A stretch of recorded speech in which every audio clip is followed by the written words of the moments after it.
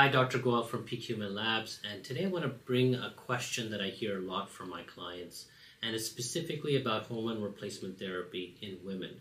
So I have some of my clients who've come to me and said, you know what, should I be taking hormone replacement therapy? I'm in my 50s.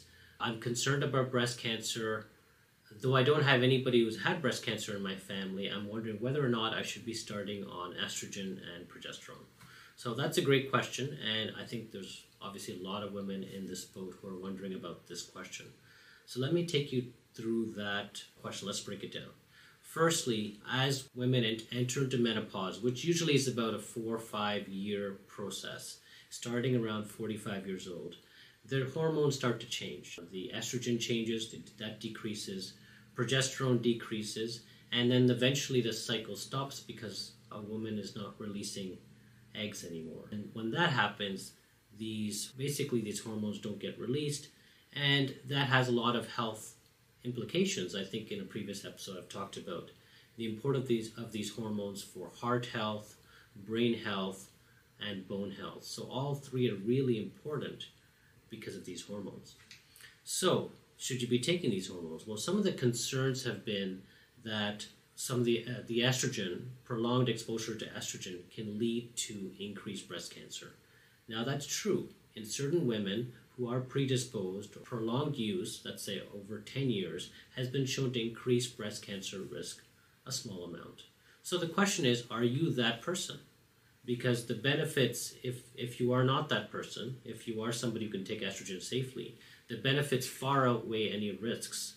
So the question is, how do you find out whether or not you can take estrogen safely? So the normal metabolism of estrogen is that estrogen is broken down by various enzymes into 3 main pathways. That's 2-hydroxyestrone, that's E1. Number 2 is 4-hydroxyestrone, and number 3 would be 16-hydroxyestrone. And the number 2 pathway is very non-toxic and doesn't lead to any type of problems. It's the number 4 and 16 metabolites of estrogen which cause issues.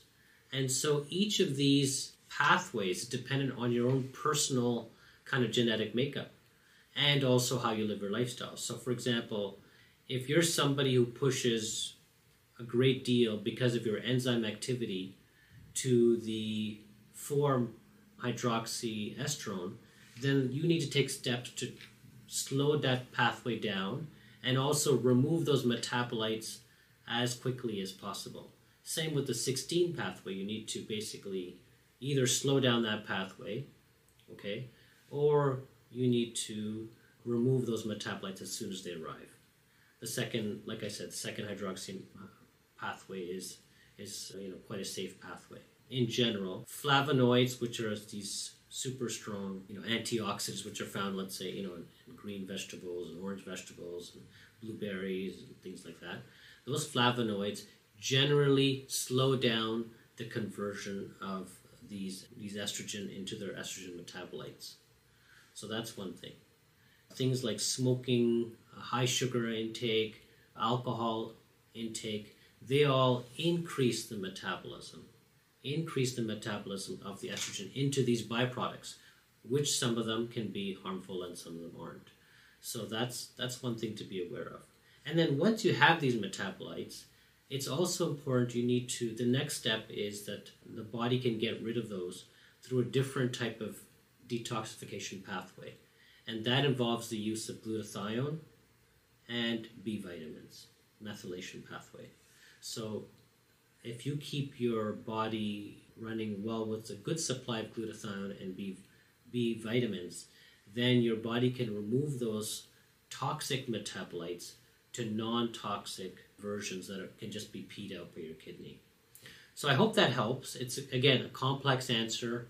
Speak to your healthcare provider about whether or not you're somebody at risk for developing more toxic metabolites of your estrogen. If so, you can take steps to reduce that. Obviously, if you have a strong genetic component of breast cancer, such as a BRCA gene, that's a totally different story. In those types of situations, you need to tread much more lightly about taking hormone replacement therapy.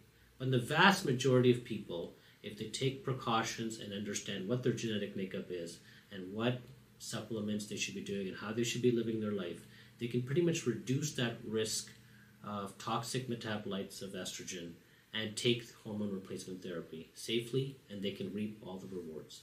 So I hope that helps, and we'll talk to you later. Please like and subscribe the video, and please send me any questions that I can help you with.